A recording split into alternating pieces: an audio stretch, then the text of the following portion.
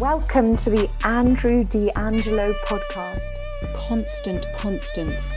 Each week, Andrew, renowned jazz saxophonist and brain cancer survivor, invites us to look at the many worlds of his guests, with conversations that cover all the arts, human resilience, a little bit of politics, and a lot of humour. You can't fail to have a fantastic time.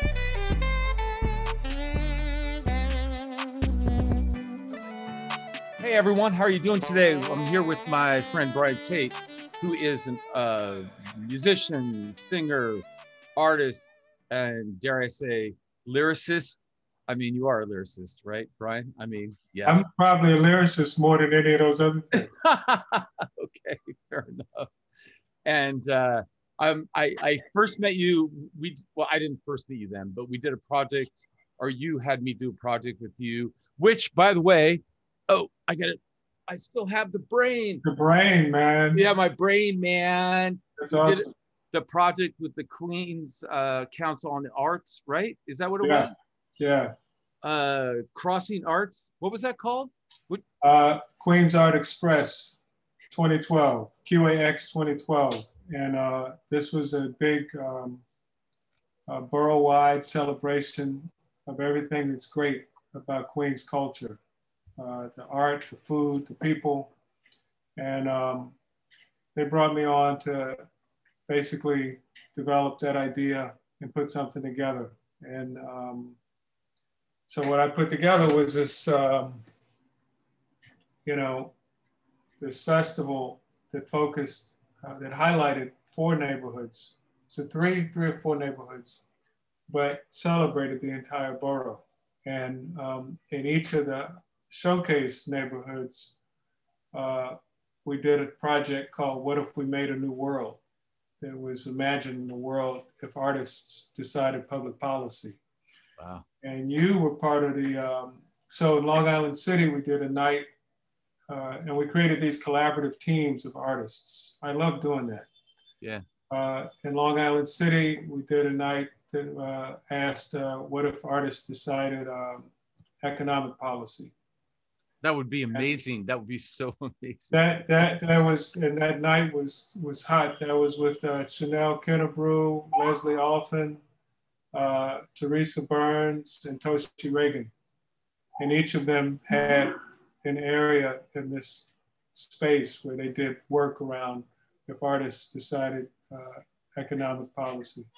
And then out in Jamaica, to Jamaica Center for Arts and Learning, we had 4 other artists, Carlos Martinez, Anna Jensen, Queen Goddess, and Ruang Ha. And they did a piece around if artists decided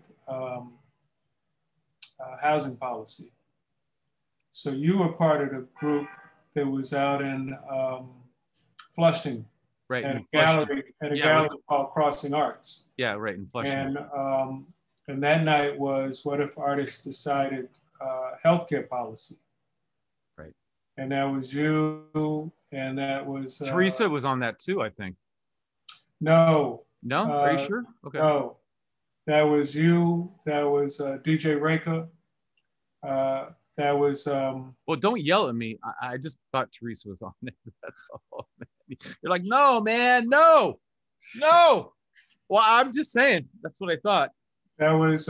You came out to the thing in Long Island City. Okay.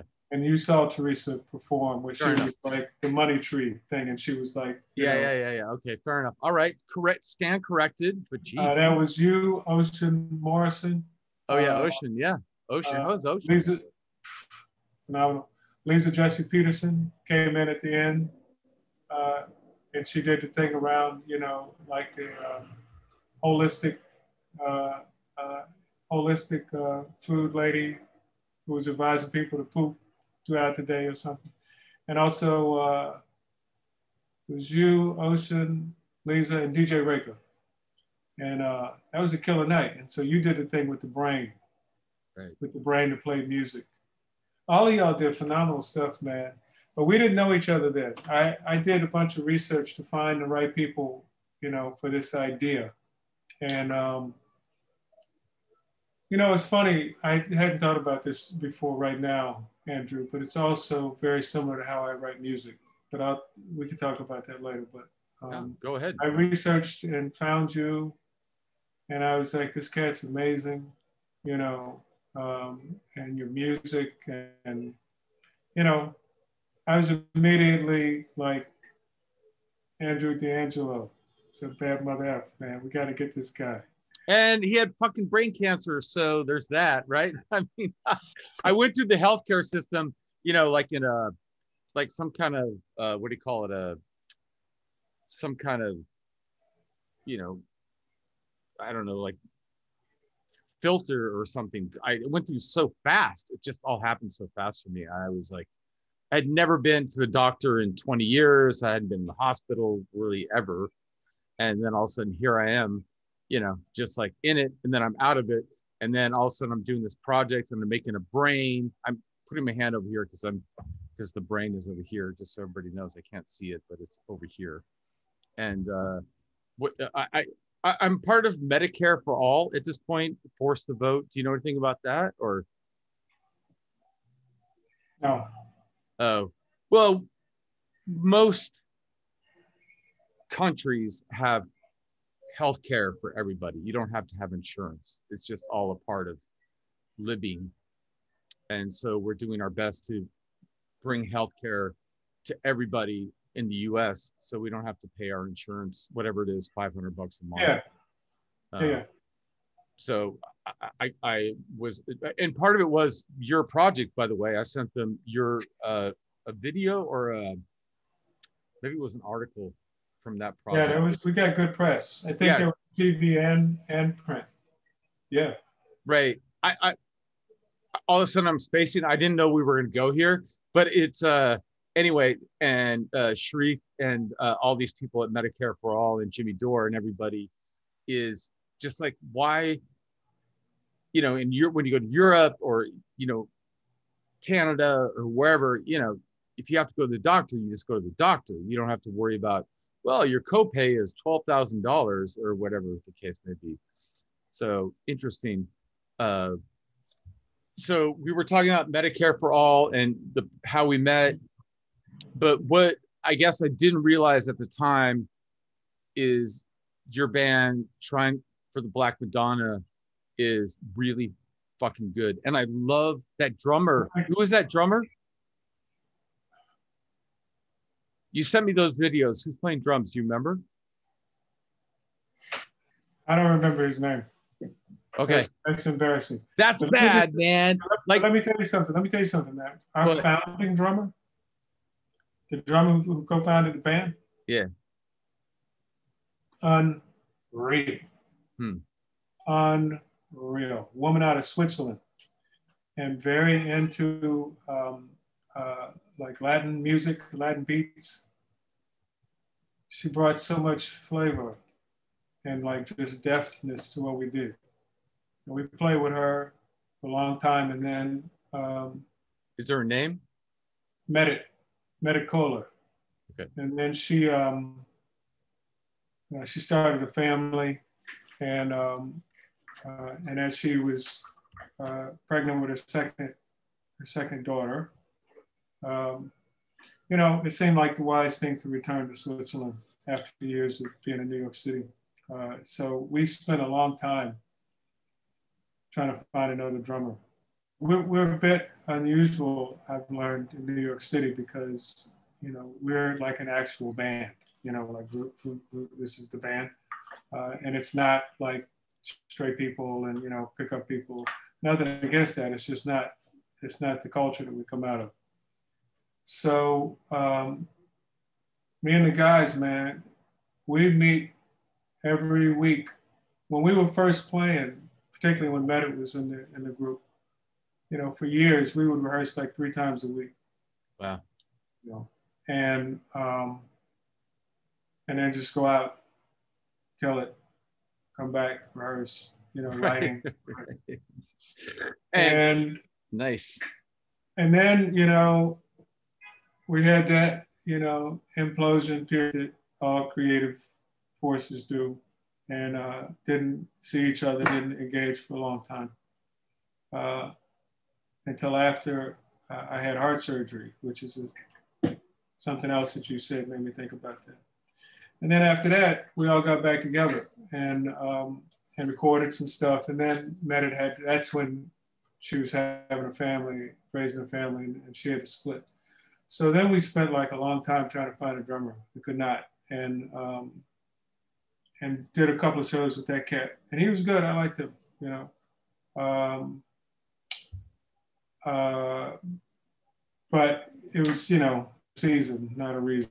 And ultimately, though, we found our new drummer, who is like right there, man, Don McKenzie, which I'll say lovingly, crazy ass Don McKenzie. That's my brother. And nice. No, I mean, you know, Don is a killer. Don is a killer, like a monster player, like just a monster player. And I grew up listening to drummers, you know, and, you know, Tony and Blakey, and Don is a monster drummer who can do most anything. And we did a couple shows with him and had some more lined up. And then pandemic. That was so. But the larger thing is after being with these guys, my brothers, every week, you know, for years. See, after the 3 times a week thing, and then we stopped playing for a minute. And then when we got back together, we would just see each other once a week. And when we get together once a week, we just sit, you know, half the time we just sit around bullshitting, you know, and talking smack at each other, about each other, whatever else. And then the last half of the session, we sit down and play some music. And it would just be like, because there was all of this chemistry, all of these years of like, you know, electric currents between us, that it didn't take a long time to lay something out and just have it like come fully, like, woo. So we would just meet once a week, man. But it was just so, you know, it was food for the soul. Old expression, but it's so true. It's now, true. And now, you know, one of the things that's been most notable and tough for me about the pandemic is I can't be with my guys, you know, even just aside from the music, just, you know, sharing that space together, you know. Anyway. Right. And I think that aspect, as you said, of being a band as opposed to just hiring, you know, whoever for whatever gig, yeah, is something I've talked to a lot of people about over the years, where you can tell when somebody is playing a show, or at least I believe I can, and they're just doing the gig, right? They're just trying to get through the gig because they're like, all right, this pays this amount of money. I just want to finish this thing up and, you know, get my paycheck. I'm sure I'm going to get some shit for that, Andrew meaning, but I don't care. But so I've also had that fortunate experience of having a band. So I understand that, you know, for 31 years, I don't know, people get so crazy about timing, but it was like 30 something years. And so I understand that, where you're doing it for a reason. And so, you know, when I heard the videos you sent me, I mean, I guess I was focused on you, but I also really liked the drummer. But yeah, maybe he wasn't listening. Maybe he just wanted to get through the gig. He was cool. Yeah, but he sounded really good to me.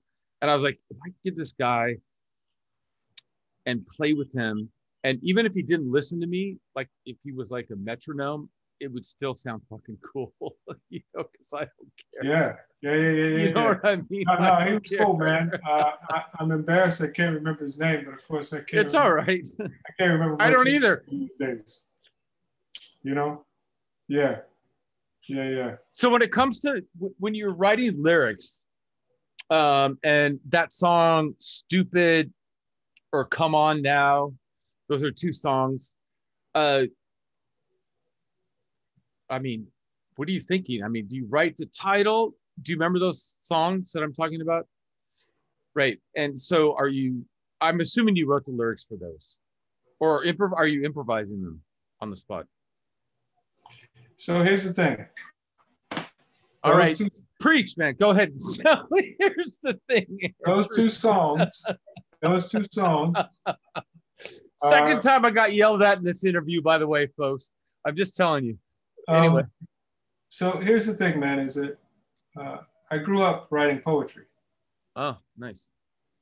And, you know, I would just sit with my notebook and I'd write poetry for days. Wow. And I did that for years, you know, and I would perform poetry. And we just had a visitor enter the film. Yeah, I know you just had a cameo, man. Photobomb. All right. She's saying she's not here. I'm gonna angle my head. She's saying hello. It's a. Hi. I have a cameo with the light on my. I can't get it out. You see, I put the Bowie and Freddie Mercury's balls up in there. Oh, that's lovely. Yeah. That's quite good. Anyway, so I would write poetry, man, and I was part of a performance poetry group, what they now call spoken word. Right. I was part of a poetry performance ensemble called Sabotage back in DC. And, you know, we would get up and do our thing. And so I, you know, wrote a lot of poetry. And at the point at which I decided I wanted to sing, I felt that what I wanted to do was really focus on the musicality of I wanted to focus on the potential for musicality with my voice, not the words. I mean that one would have to be foregrounded. And if one was going to be foregrounded, I wanted it to be the musicality of the voice instead of the words. You know what I mean? And maybe for some people, they don't have to be foregrounded, but I think of somebody like, you know, and it's like I've studied a lot of writers and studied a lot of musicians. It's just something that I do. And so when I think of somebody like Dylan, for example, you know, and studied a lot of Dylan, you know, the words for me are foregrounded. They're part of a whole. It's not that they're just out there on their own. They're part of a whole, you know. And those songs, man, like Blood on the Tracks, that stuff is just like mind blowing. And the rhyme patterns and schemes that he would use there, it's just freaking mind blowing. On the other hand, you have somebody who's also deeply poetic, like Al Green, you know, who I also listened to up and down growing up, and even still. Right. You know, it's just different. I think the folks have different relationships to the words, to the music, you know. So for me, who did not come from, you know, I never learned to play an instrument. In my mind, and I emphasize this to not say that this is actual or factual, I'm just saying that in my mind, I had to choose what I was going to foreground if I wanted to, like, you know, make music. And what I wanted to foreground was not my words, it was the musicality, it was the delivery. Anyway, all of which is to say, I went down that path. And, you know, so once I started to figure out my voice, you know, my approach to the music, you know, once I finally started to like land on something after years of like, you know, started to figure something out. The methodology that I came upon, that I developed, and mind you, I just want to reiterate, I would spend I'd spend an inordinate amount of time writing poems. I mean, so first of all, if you don't mind to explain to me, I don't care about my audience, but could you explain foreground? And when you say in amount of, how much time are we talking about here? 8 hours a day, your every waking moment, or? When I was writing poetry, you know, I was younger, so I didn't have as many commitments and distractions. Right. Yeah, I'd probably spend, could easily spend like 6 hours a day, just, you know, writing cool. and thinking through, you know, what goes where. And I wrote some stuff that still lives, that's still alive for me today, you know. Once I started writing music, though, what I came to as a methodology is that I write out the vocal melodies, you know, like their horn charts. So you're actually notating that music? Only in my mind. Okay, fair enough. That was one of the questions I was going to ask you. Is like, is this notated or is it just?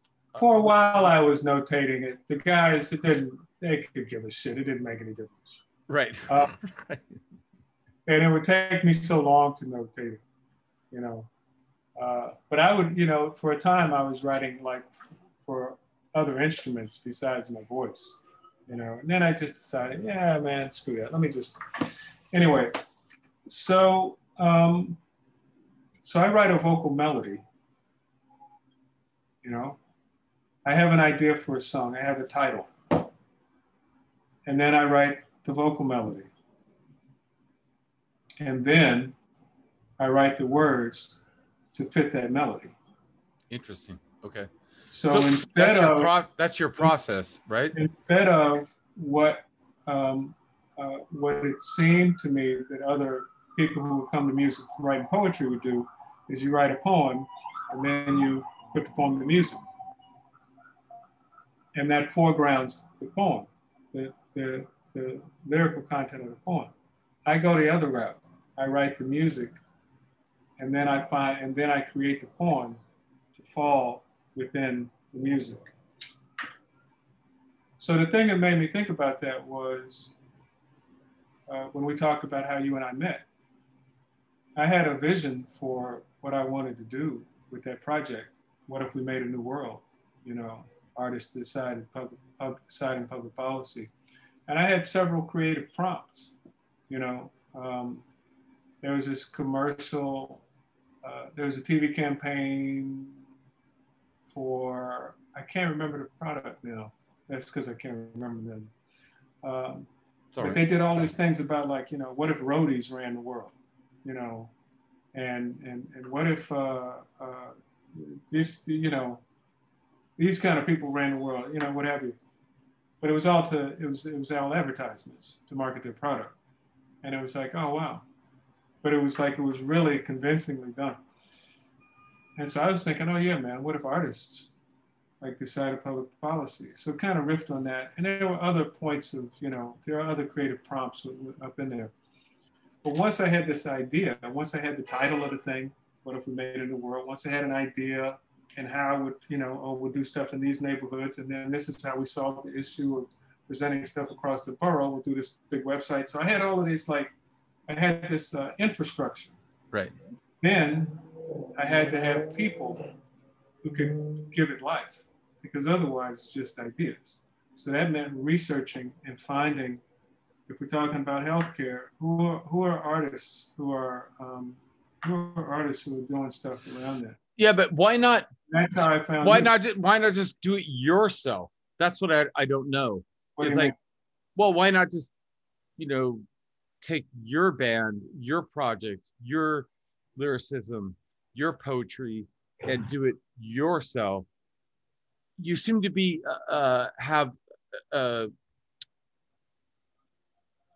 I dare I say, man, I just think you have this ability to help people collaborate, which is something I appreciate about you, and I still do, even then 10 years later, or whatever, it's been 8 years. I don't know, we can argue about the timing, but it's just been amazing to watch you bring people together to collaborate to affect the world in a positive way. And that's something I love about you. And whether that's through music, and I'm very curious if you've ever used your music to influence anti-racism or healthcare or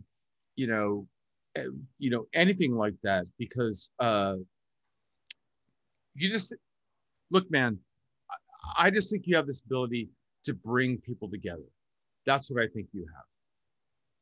You can argue with me, anybody else can be mad at me or whatever, but I'm just wondering if because a lot of people make it singular, right? It's about me, man. I'm gonna like do it myself, man. And I'm gonna, make change myself. But somehow you're always just putting your arms out there and hugging all of us. And you were really nice to me, and I think you're really nice to Teresa and Ocean and everybody. And I don't know how they feel about it, but I was just like, oh, that was really a lovely experience, that I'm holding on to with my brain. My brain over here, everybody, my brain.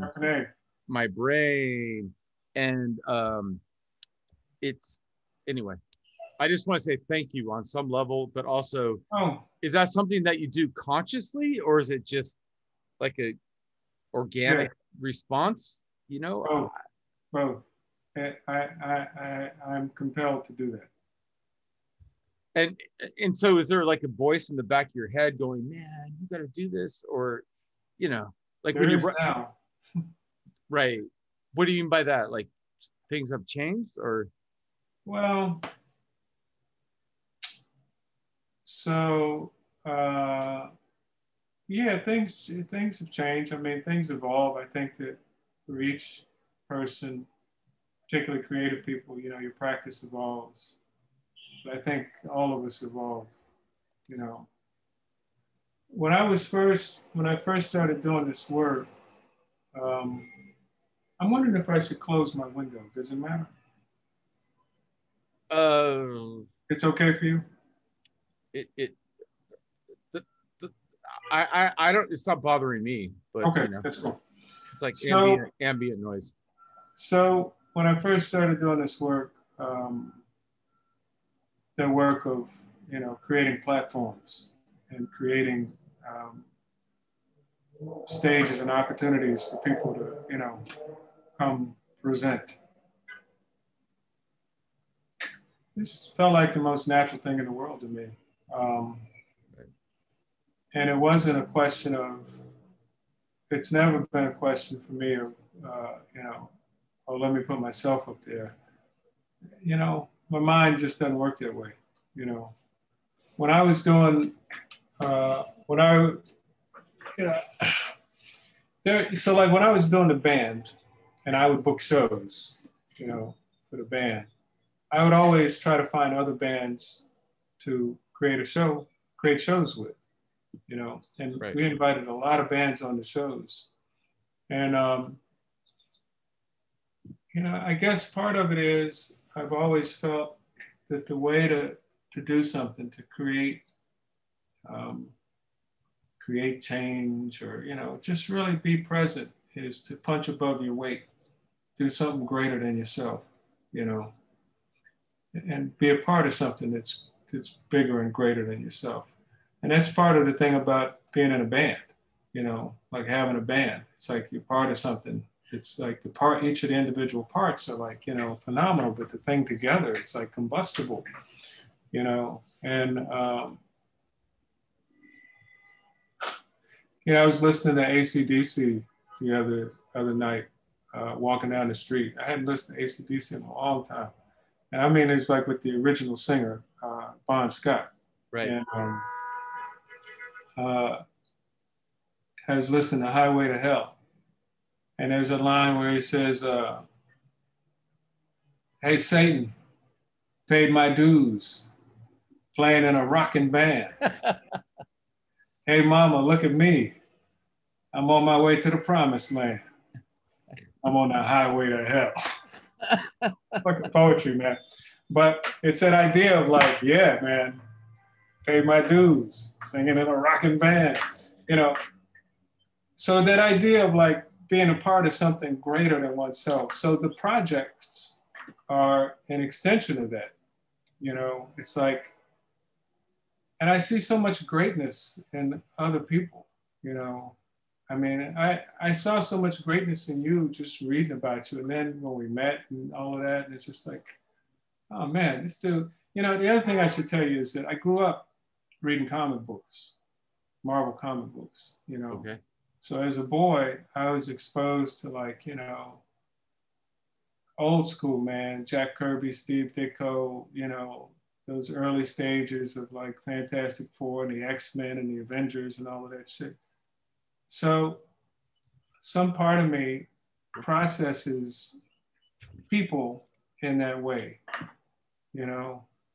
So it's like when I meet people who have like a certain kind of, it's not just like an energy or a charisma, you know. A demeanor or something like that? Not to put words in your mouth, but no? No. All right. Third time I've been corrected on the show, ladies and gentlemen, but okay. Actually, some of those things I'm a bit like wary of. Okay. You know, I can be a bit wary when like. What the hell's going on over there? It's, you know, Brooklyn. I can be a bit wary when people, well, let me just say that I'm not talking about persona. You know, I don't really care about persona. I'm just talking about being open to and attuned to a person's sense of values and yeah. So, and each person's values are like, you know, are expressed and held in different ways. And so when I met you, and same when I've met other people, it's just like, oh wow, man, you know, that cat is like freaking, you know, fucking Cyclops, man. But it's like in this sort of mythic narrative, like, you know, comic book kind of way. And it's like, oh shit. So to me, the most natural thing in the world is, oh yeah, man, let's, you know, let me do everything I can to help like train that light on this cat, man. And oh, maybe bring him together with her and with him, and like, fuck, man, it'd be fucking amazing. You're like a connector, as I say. Like you're one of those people that brings people together. And I mean, if that's fair. And like, I mean, Mike, if I had a comic book narrative, be like, don't fucking fuck with my fucking brain. I do the fuck what I want, you motherfuckers. Fuck you. I get to have my lamps in the background. I can have my hair long. I can have the light the way I want. Fuck you. Right? Damn. And Brian, you let me do what I want to do. And I think that's one of the things I love about you is you're like, all right. So that was kind of a rant. Sorry. I did a rant. I apologize. I did a rant. No, look, man, I'm going to tell you, you know, the projects that I do, I don't talk about them before they're cooked because, you know, I like that JB thing, kill them and leave. It's like you bring this shit out and it's like, bam, you know? So, nice. But I also, you know, the other time I talk about my projects is if I've decided not to do them. So I'm going to cheat this a little bit because I've had two projects that I've had you in mind for, man. And I'll share one of them because I just don't know if I can. I don't know that I can do it, and I haven't actively thought about it for a while. But I wanted to do a thing with you, and I want to say it was called Anthem, but it might have had a different title. I think it did have a different title, but it was. I wanted to commission you. I wanted to have you commissioned to create a piece of work for the 9/11 Museum and to be like an artist in residence at the 9/11 Museum and to create this piece of work. It was not called Anthem. It was called, whatever, dude. All I know about you is that you're fluid, and that's one thing I loved about you is like if somebody wants to change the title of their project or like shift over here, which I did, I can speak to myself, but I also think other people in the QX project we did, the Queens project, where people were like, yeah, I think I want to call it something else. You're like, all right, that's cool. You're always cool with that. So I'm not surprised that you're not nailing, the titles of these things, because I think you're open to people being okay with, all right, you're an artist. What do you want to do now? I think the reason I'm not nailing the title of the thing is because my mind is like gone. But I don't think it is. I don't think your mind I is was gone. talking with a friend. I was talking with a friend a couple of days ago, a visual artist, was telling me about a grant process, and how they want letters of recommendation just in the course of the application, and how he felt that this was just so like, it's fucking bullshit, man. You got to go to people over and over when you write a letter of recommendation. And I said, you know what? Listen, man, you can come to me 100 times. It's never too much. Right, exactly. That's what I'm saying. You're cool with that. But I do want to say, you get this foundation, Arts Foundation, and you require every applicant to submit letters of reference from, letters of recommendation from 3 different people. And you get like, however many applications you get, a shitload. Right away, okay, these people are out because of some technical thing or some, whatever. But 40% of these people are out. Okay, now let's look at the work. Okay, so 20% of these people, it just ain't there. Either it's not what we're looking for, or we don't feel that it's at a certain level, so they're out. So now it comes to like a hardcore competitive thing about, 30%, maybe it's 15% of the people. Why not require those people to write, to gather these letters? Why put artists through all of these freaking hoops for something that's never even going to get through the gate? Right. And I'm just like, you know what? You have the money. Write the artist a check. And this whole question of, well, what are they going to do with the money? Write the check to the artist. Yeah, they're going to pay. They're going to pay rent and pay their bills. Whatever they're going to do is going to be the right thing. So just get out of the freaking way. Create the opportunity. Whatever you're doing, if it's bread, if it's stage, if it's visibility, and get out of the effing way. It's funny because when you think about it, if let's say just as spitball, there's like 10 people that apply and they have to get 3 recommendations. So that's 30 pieces of whatever each panelist has to read, right? And they're not even going to read it because if the person doesn't match up with what they're looking for. Exactly. And it's like, in the end, what is it for? $1,000, maybe 10 grand, whatever. It's the other side of it. Yeah. Then you got to do all of this like bullshit reporting and so forth. And I'm just like, write the people a check. Just write the fucking check. Oh my God. So my feeling about like artists, when I engage artists and stuff I'm doing, it's like, here's a big picture. What are you going to do you think? How can I be in service to that? God bless you for that. I mean, my own mom, early in 2020 in the pandemic, she's like, "Can I send you some money?" I'm like, "Sure." So she sent me $1,000, right? And so there was my phone bills, like $100. My internet's like $100. My rent. That's it. Money's gone. I was like, "Thanks for thank you, Mom. God bless you." But and it's my mom. I didn't have to prove anything to her, right? I didn't have to write a grant or anything. What, am I being too exposing here? No. I'm just like, what the fuck is wrong with this world? It's so weird. I want to tell you something. And I want to use my words slightly. I want to be slightly discreet. not too much, but slightly discreet. Okay. So I brought you into something else, and the situation got all fucking crazy. We've never really talked about that. Are you talking about the Greenwood Cemetery thing? Yeah, that's what I was trying to be discreet about, but that's fine. Yeah, the Greenwood Cemetery thing. But you know, like, here's the thing: is that, and that's a perfect example of, like, I had this vision.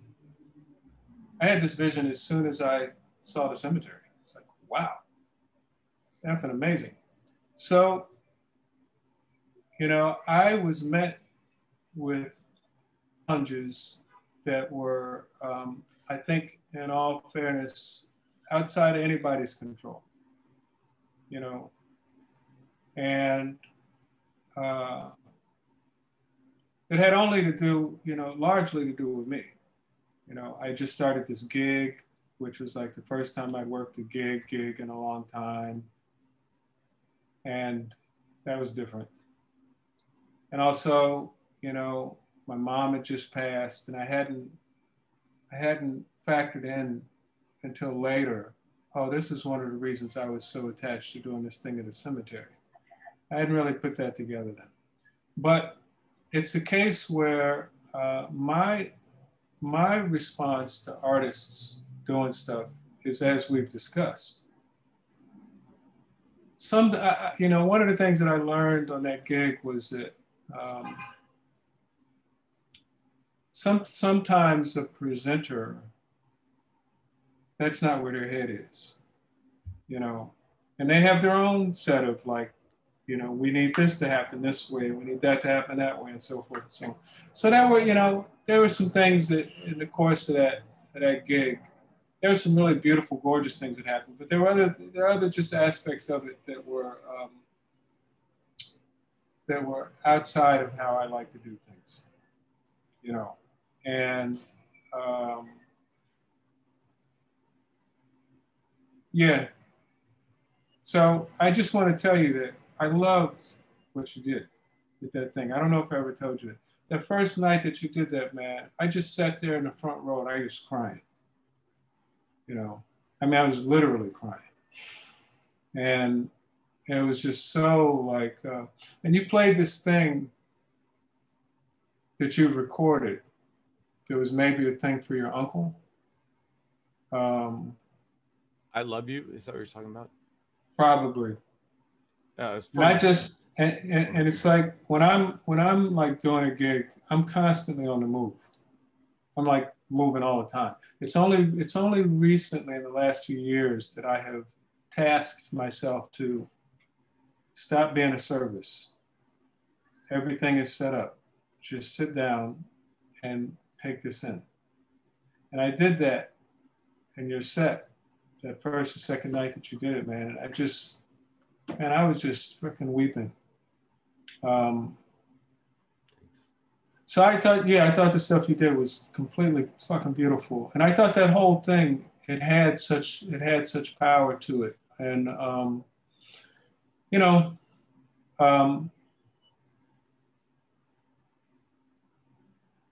I would love to have a space like that where I could be completely like what you described about my process, but that wasn't that room. And I didn't fully understand the degree to which they were operating in a different lane until we were like pretty far down the lane. So, you know, shit happens that way. Live and learn. I mean, live and learn. I've actually been in contact with Greenwood Cemetery about that concert recently, maybe 2 weeks ago, about on Twitter, and wow, I showed them some photos and they were super psyched. But yeah, that's great. Let me tell you something else. That's really important to me. Okay, is when I go into like institutional doors, you know, like big institutional doors, which I do a fair amount, you know, I enjoy that. And I'm there for a purpose, you know, I'm there to like do the people's work. But one of the other things that I do, that I always try to do, is I try to open doors for other people to come in. Come on in, come on in, coming in, you know, and create their own relationship. Hey, this is so-and-so. Do you know so-and-so? They like this killer shit. Hey, so-and-so, this is, you know, to like the bigwigs at the, whatever this institution is. You need to know Andrew. You need to know Ed. He's this killer photographer. He's going to take all the photos for our thing. You need to know so-and-so, so-and-so. So that when I leave, which is inevitable, other people have their own relationships now and can like do shit. It's good for everybody that way. So I'm glad to hear that you're in contact with Greenwood, and I hope y'all do something, because that would be like the grandest win for me out of that freaking gig, man. I don't know if they're going to invite me to do something. Do you know did I ever tell you the story about my cell phone that night, my mobile phone? So it was the last night we played there, okay? And I don't know if that was the greatest night of my personal set with you. I think Vernon Reed sounded great every night. But so anyway, I lost my cell phone. Oh. And because I wandered through the cemetery and found an exit and got a car service and went home. And I got home and I realized I lost my mobile phone. And I was like, oh shit. And only because my neighbor's like 100 years old, I need my phone to stay in touch with her. So I walked to the cemetery. It's about maybe 9 in the morning or something like that. And I talked to the guy at the gate and I say, hey, I played a show here last night. And he looks at me like, what are you talking about? You played a show here last night, right? And I think I left my phone. Remember you had those tents set up, the kind of temporary tents? Yeah, the hospitality tents. And I said, but I don't remember exactly where, because you had somebody take us up in a golf cart or whatever it was. So I don't know how to get there. Yeah. He goes, just walk up there, you'll find it. So I walk up there, whatever that means, and I'm walking on the grass and stuff, and then there's my phone. I found my phone. Wow. I'm not kidding. I'm not making this up. And the guy at the gate was literally, I mean, in his 60s, understandably, no problem. But he was like, what the hell are you talking about? But then he goes, just, walk up there, you'll find it. I was like, walk up there where? He goes, just over there. And I just walked, and then I found it in the grass. I found my phone, which, you know, phones are like $1,000 these days or whatever, 800 back then or something. But I have a serious bond with that. That's magical, man. It's a magical place. I think it's magical. And I put that on the Greenwood Cemetery website, and I got no responses. I was like, that's kind of depressing. I thought it was kind of a cool story, but, you know, whatever. Maybe they think I'm making it up, but I'm not. But, you know, I think that there's magic in places, there's magic in people, there's magic in moments. Agreed. You know? And when there's an opportunity to combine those things, it's a really powerful thing. But just even, you know, it doesn't have to be on some big grand level. I lean towards big grand shit, but it doesn't have to be on a big grand level. You know, if we could shift gears just for a minute at the end of the show and talk a little bit about racism in America. And here we are in the crux of the Derek Chauvin trial of the murder of Charles Floyd, and then also the George Floyd. Sorry, I was getting confused, man. There's a lot of people been murdered. I don't know if Charles Floyd was ever names. That's cool. And Dante Wright. And then I grabbed this quote from something you sent me. Why should it be up to people of color to educate me about racism? That sounds exhausting. If there are white folks around who can get me started and keep me grounded. I don't really understand what that means. Is that a quote from Dan James? I believe so, yes. Okay. Mm-hmm. So here I am talking to a person of color about racism. So there's that, you know? Okay. That's fine. I mean, should I be talking to other white people about racism, or I don't know? I don't think there's any reason you shouldn't be. Okay. And I do. And that white person said, were you always aware of your Black identity? Has that identity changed over the years? This is something that a white person said to you for you to answer me. Correct.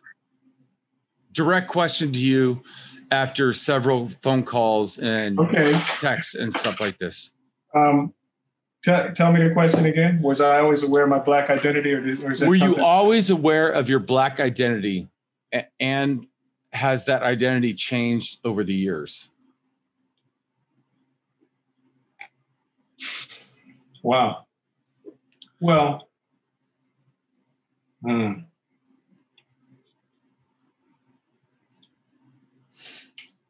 want to answer your question, but I also want, and I'll say and instead of but. I also want to address something that is,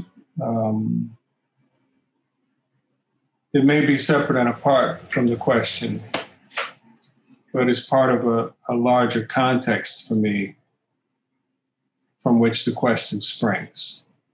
Okay. So let me respond to your question. Have I always been aware of my Black identity? One word answer is yes. The next answer is, I'm in a society, we all are, in which race is one of the defining characteristics of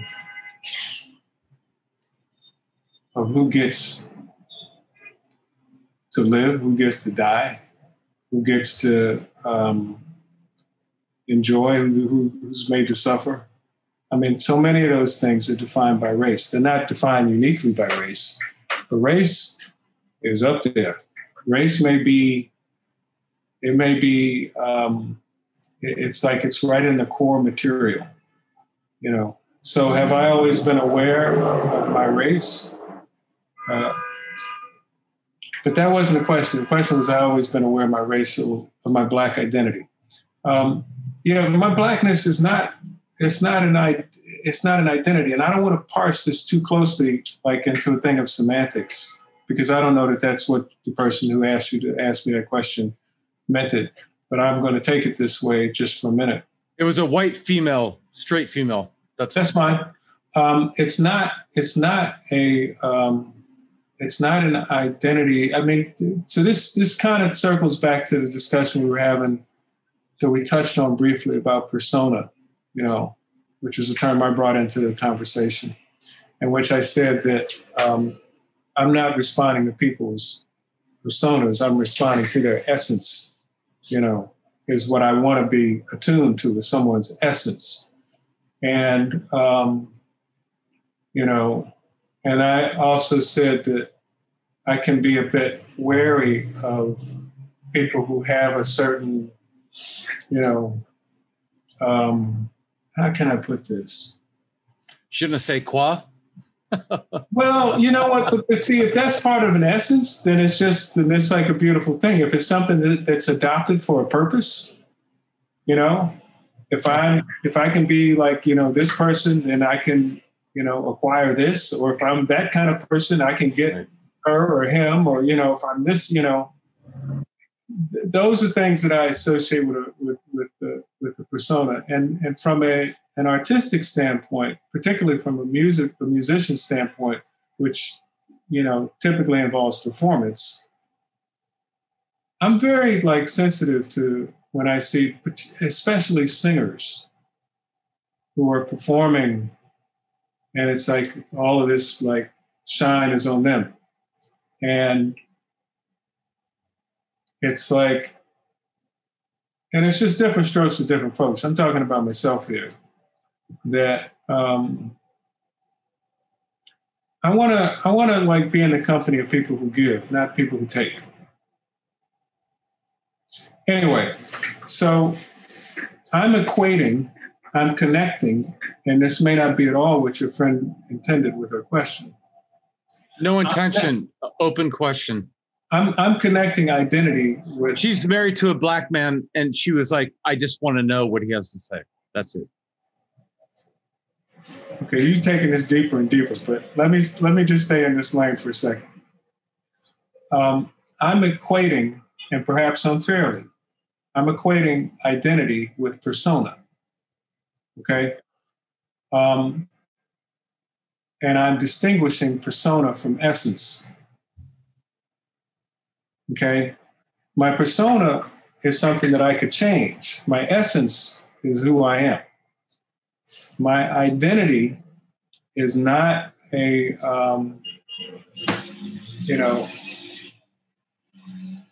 my blackness is not an identity. It's, it's who I am. It's cooked in with the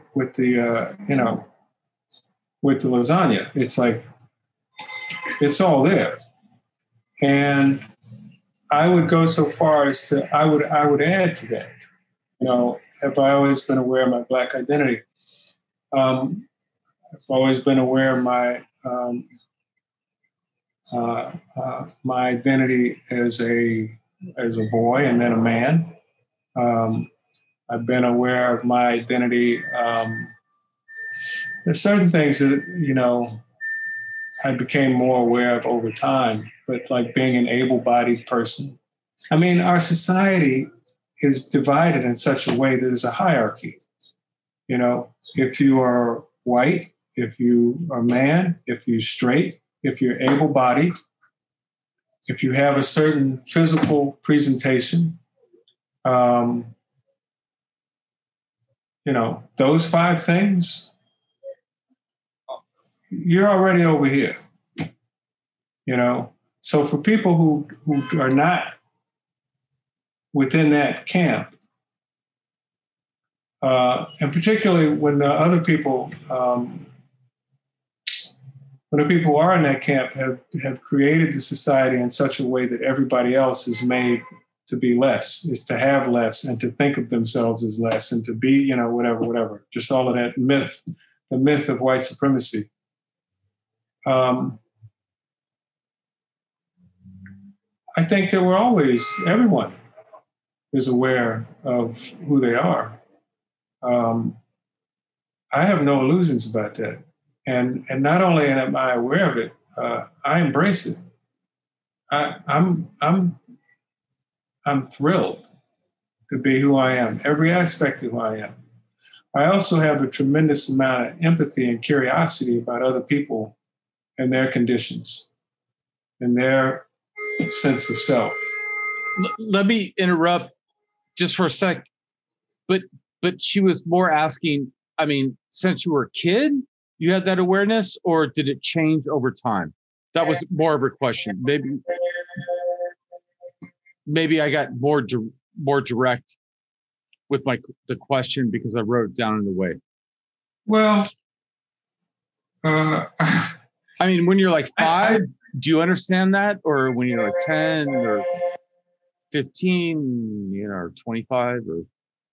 I mean, let me address something that I think is universal about children. I think that up until, I don't know, there's probably an age, I'll just tell you the age that comes to mind for me.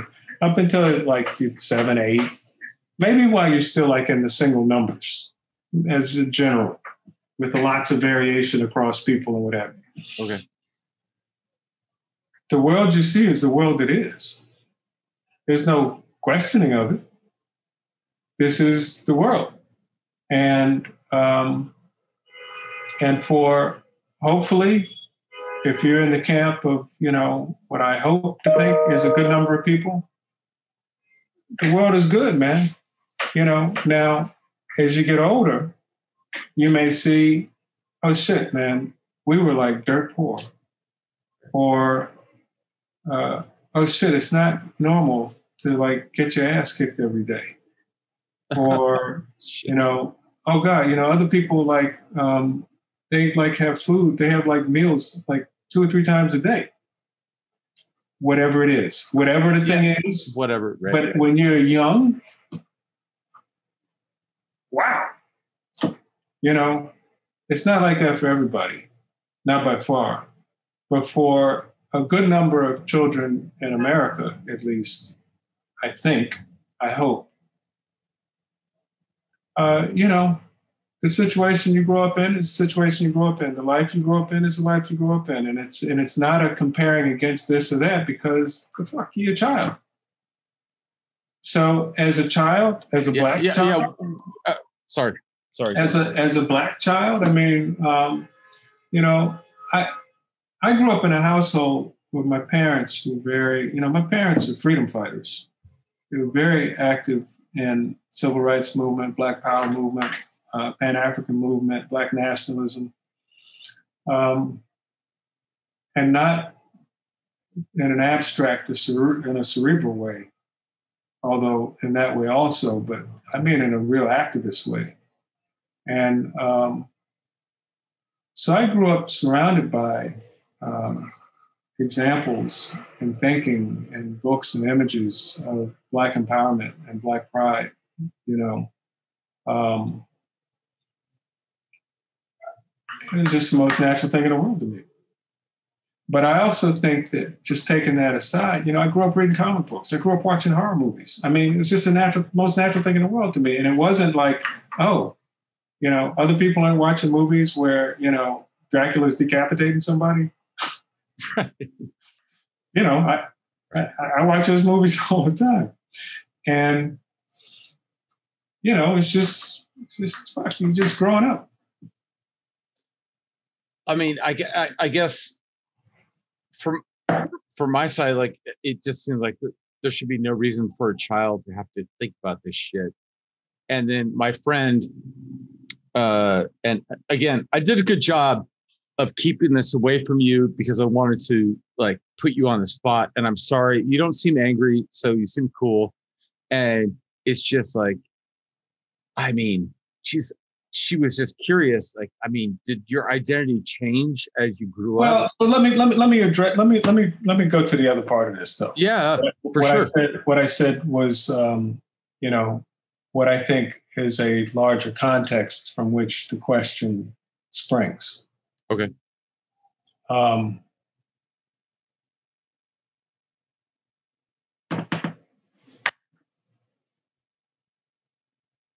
So 2 qualities that are hugely important to me, 2 values that are hugely important to me in my life are empathy and curiosity. And in that constellation of values and feelings and so forth is also doubt and uncertainty, you know. And I have a real wariness, Andrew, of people who are like certain. That to me is like fucking yellow light flashing to red, you know? I place a huge value in doubt and uncertainty, you know? And I often say, like when I'm doing these projects, when I'm doing anything, what I know could fill a thimble. But I do have a tremendous amount of curiosity and empathy.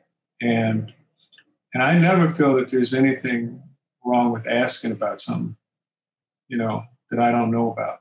But I will tell you this. I think that it's imperative. This isn't where I was going to go, but I'm in this lane, so I'm going to stay in this lane for a second. Okay. I was doing a project to talk about what the world was like, what America was like, what the future held for people who were gay after the 2016 election. And so I researched and found, you know, 4 gay activists, creative people, thinkers from different cultural communities, and reached out to them the same way I reached out to you for that other project. Right. To say, hey, I want to do this public conversation, You know, would you come and talk about the work that you're doing? Would you come and talk about what you see happening in the world right now and what you see is coming up and so forth? And each one of these people said, yeah, you know. Another part of my curatorial and my creative practice is that everybody gets paid. Right. I don't do shit if people ain't going to get paid. I don't have to be paid, but if I'm bringing anybody to the table, folks have to be paid. So when I'm reaching out to people, part of that conversation also is, here's the thing, here's the vision, here's where I'm coming from, and you're going to get paid. So I reached out to these folks and said, hey, would you all do this thing? And yeah, and everybody said, yeah. And these aren't people who even know each other. It's just, you know, it's part of connecting people. That's what you do. Yeah. So I wrote a curatorial statement to express, and I did a lot, you know, I wrote a curatorial statement to express my position as someone who's not gay, but not to express my position, to really frame this issue and why this discussion was important, you know, in my mind. And so I wrote this curatorial statement and I shared it with the people who were going to appear on this panel. Right. Before I made it public. Say, could you give me your thoughts about this? You know, because the fuck do I know? You know, I don't want to put something out there that's whack. It's got right. Like, what do you know? What do I know about, you know, racism? I mean, right? So I put this thing out. I sent it to them. And I said, so this is a curatorial statement. It's like 3 paragraphs. I just want to, you know, please tell me, you know. And folks got back to me and said, yeah, man. No, that's right on. Yeah, man, that's great. Yeah. And one person responded privately and she said, Brian, your statement, that was really good. It's just one thing. I just want to, okay, yeah, well, what is it? Anything. She said, the part where you say that people should not be persecuted, or I can't remember the language that I use, because of their gender preference. And I said, oh, okay. And I heard it, gender preference, because it ain't a preference. See, I'm outside of it, and the culture says it's a preference. Right. And in all innocence, I'm like, gender preference, which means that a person could prefer something else if they chose. Right. You know, the way that somebody else might, I prefer to go to dinner here. So I'm, in all innocence, I'm using this language. It is a language of, it's not a language of humanity. It was innocent. I didn't know.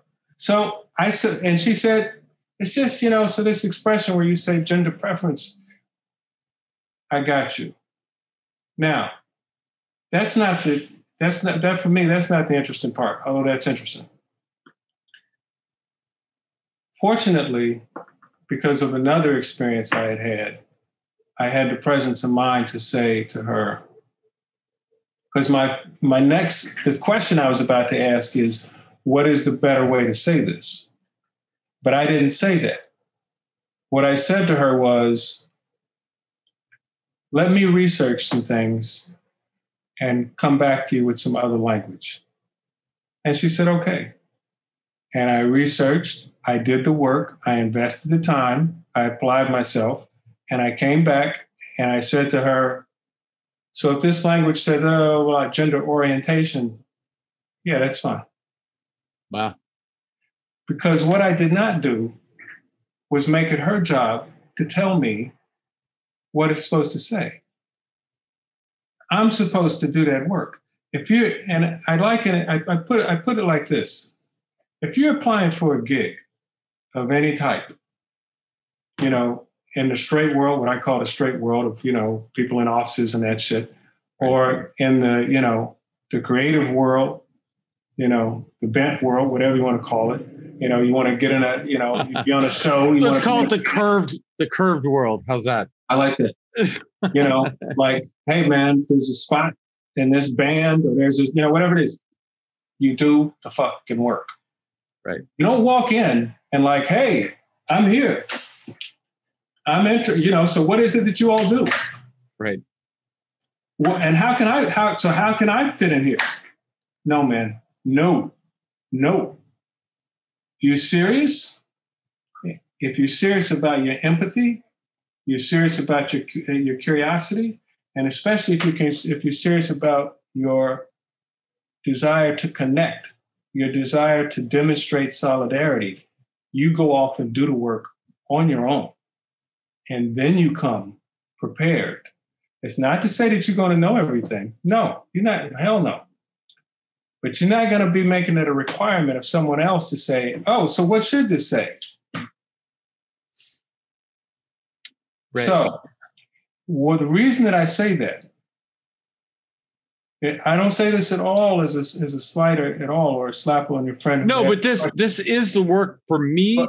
But what I'm saying is that to me, when I presented that curatorial statement to those folks, and this sister said to me, this part right here, I regard her as my sister, the way I regard you as my brother. Our family is like so big and vast, and there's so many different parts. And as it stretches further out, we got like people in Kentucky, we got people in fucking Tanzania, we got people like all over. I don't know what their experience is, but I know that we're connected.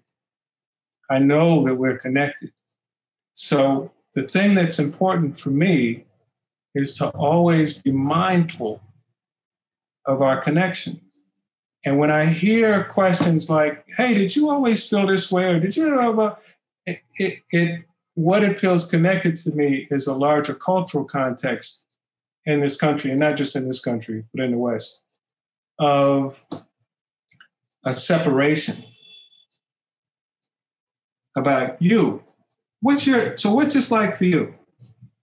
See, what I'm interested in is the we. And there is a you and a me in the we, but it's right. We're not separated that way where you are having like, no, man, I'm not interested in anything that has to do with spectator. I'm not interested in anything that has to do with the passivity or passiveness. I'm interested in, hey, I'm right up here with you. What can I do to be present? What can I do to be of service, etc.? Well, right. And so, yeah, I guess I feel like the horn. I feel like that's what you're saying is that I don't know. I feel like I need to finish the interview because I have something to do at 7. So it's like, I don't know what you want me to say. If you want to put words in my mouth, I want you to. I'm not trying to get you to say anything. Right. I'm just sharing with you what my philosophy is. Right, and that's why I was nervous about this conversation because I knew that you were going to go deep and that I'd be like, what to say? Except for I agree with you. I think, but I don't know. I have to watch and re-listen to what you said to understand, the complexity of what you're saying, because I don't have the same experience as you. That's all. And it's not the way I grew up. I grew up playing tennis and like in a country club and shit. I don't fucking know. You know what I mean? Like I didn't fucking pay attention to this shit.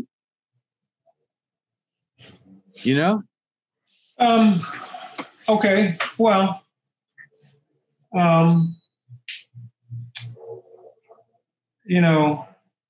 the thing is, for me, that I don't, I guess to just speak frankly from a place of love, I could give a shit where anybody came from. It's all we all come from where we come from. We come from the situations and the lives and the relationships and so forth and everything. It's just a question of, is there a point at which a person becomes radicalized and understands that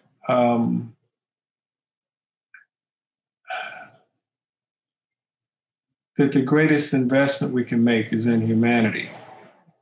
And it's not based on like getting shit or getting over or keeping other people over here, you know, or fighting forces of change. It's about respecting and elevating and connecting with life, with like all of this like abundance of life, man. And, you know, and that comes at a cost. That work, it's work that it comes at a cost. So, you know, for me, when a person becomes radicalized to that mindset, and to be more explicit, you know, when a person comes to a mindset that like, oh, this person is nothing like me, and they are just as human and they're just as valuable as me.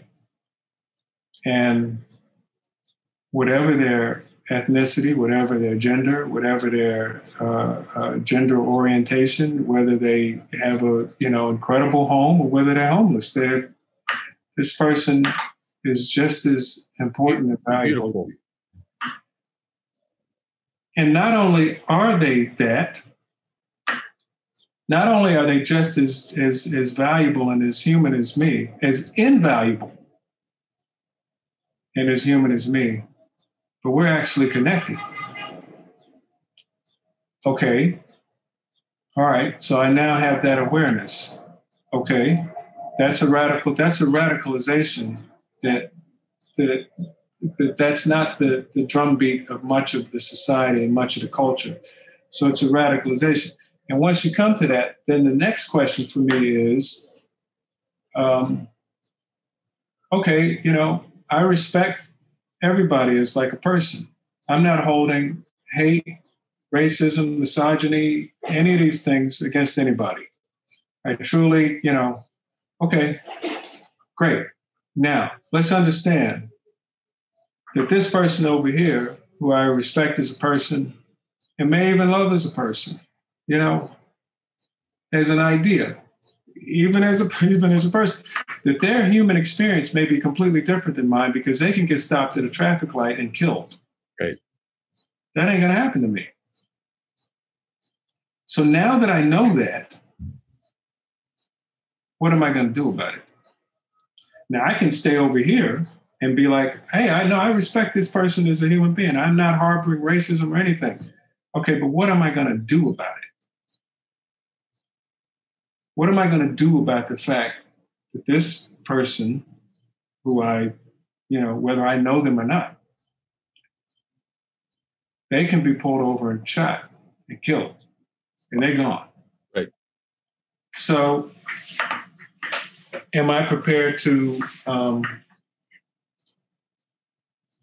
invest myself and address that issue? Yeah, are you? I have to be. And each of us has a different part to play for any number of reasons. I heard somebody break it down once and say that there are people who bring heat and there are people who bring light. Okay.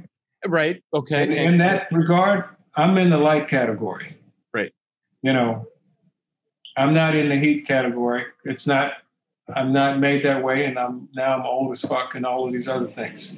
People who are out in the street bringing heat, more power. I have my own part to play. And I'm true to playing that part. And I got other shit, man. Listen, man, let me show you something. I still fucking sit around and read comic books. Right. And enjoy them. Yeah, cool. Man. And enjoy them. You know? Right. But I also have no illusions about the fact that I, through whatever it is about me and the universe, whatever.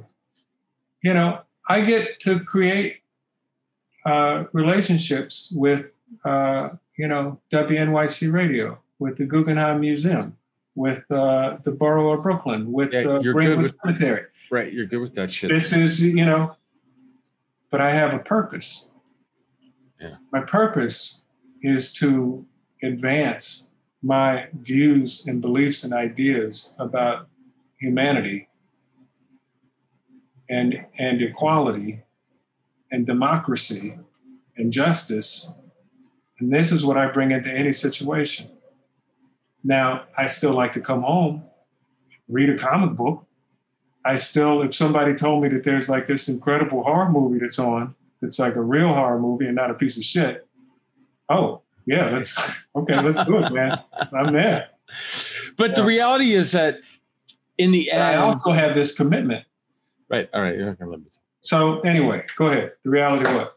No, I mean, I can't go much longer, Brian. I love you so much. So I usually at the end, you've been kind of being brilliant this whole time. Is there anything you want to tell the world? You know, I don't know if there's like a final statement or something, but I mean, I got a statement. Come to my next thing, which is this launches in like day after tomorrow, in 2 weeks. My next big project is called New American Dream. 5 weeks of virtual town halls on disrupting systemic racism and envisioning the nation beyond it. And each week we look at systemic racism, white supremacy, and state-sponsored xenophobia through a different lens. First week is around voting rights and political mobilization. The second week is around artificial intelligence and genetic data. The third week is around Black journalism. The fourth week is around white anti-racism. And the fifth week is around cultural narratives. And the people are fucking amazing, as you know. Yeah, cool. My curatorial practice focuses on women. So 90% of these people are women. And this is like the fucking X-Men and the Avengers and the Justice League all together in one thing. It's going to be fucking major. So great commercial, man. Tell your people, go to 13.org/New American Dream. This ain't even popped yet, man. Nobody has this information yet. The sites, everything is all built, but we haven't promoted it.